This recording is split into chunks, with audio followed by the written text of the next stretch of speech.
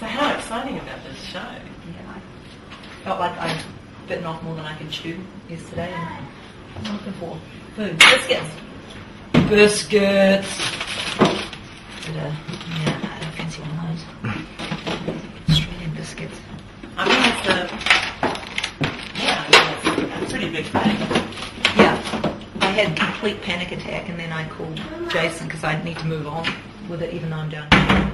I have to be making progress, and started working through a song list and adding some, and I feel so good. I feel so excited about it now. So what's the set list looking like? Are you going to divide it into your rock chick stuff and your... Yeah, a bit of soul and blues there.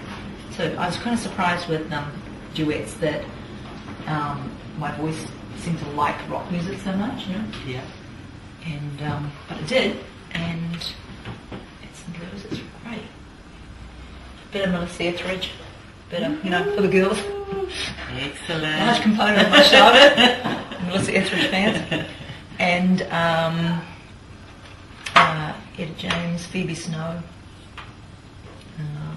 Beatles song in there, but the way Phoebe sings it. Yeah.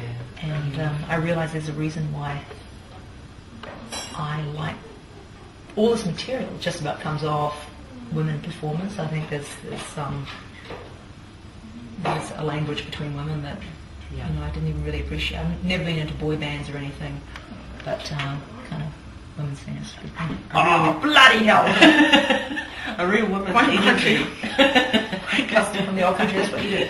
You get a soggy biscuit. How we eat biscuits in New You eat it Zealand. it's like a tequila slammer.